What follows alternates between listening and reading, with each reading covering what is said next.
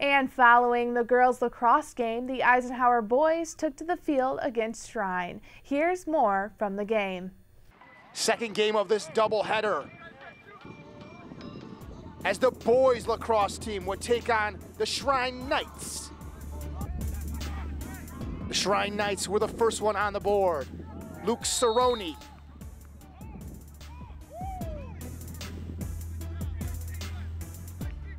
And then minutes later, Alex Goodall to put them up early, 2-0. Eisenhower would finally answer back.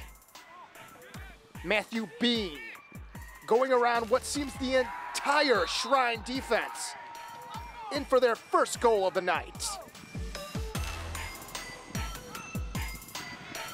Then two quick goals by Vaughn Shewell.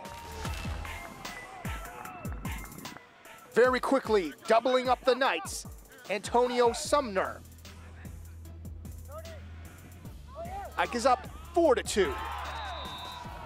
And lengthening their lead, Matthew Bean with an acrobatic goal.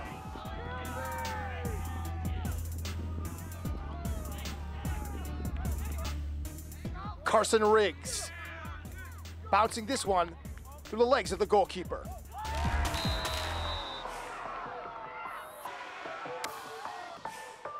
But Shrine would finally answer back. Dan Romano coming all the way out from the defense.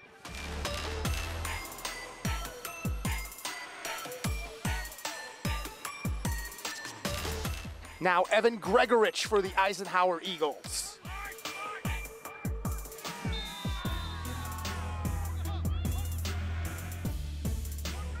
Alex Goodall with a laser from the Knights.